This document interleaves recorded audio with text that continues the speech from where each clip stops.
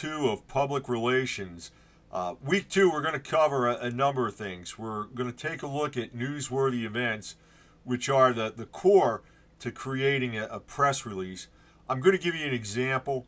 We'll do these each in different videos, by the way. So this video, I just want to introduce you to what we're going to be talking about as a main focus in week 2, and it is newsworthy events, giving you an example with which you can see how all this comes together. And that will actually take some of the content, our monitoring activities, because remember, our monitoring activities from week 1, well, what were they supposed to produce?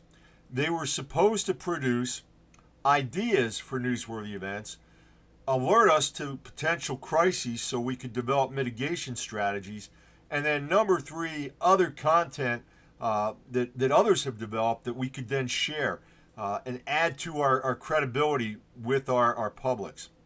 So in week 2, we're going to look at newsworthy events, give you the example, look at what is Publix, because after all, without Publix, this is just about relations. I don't know where that was going. Anyway, and then the last thing we'll do this week is we'll look at the press release mechanics and walk you through the press release from top to bottom, and I'll try and give you some of my best tips for what makes a press release really work. And don't forget, this is internet public relations, right? Or I should say digital marketing public relations.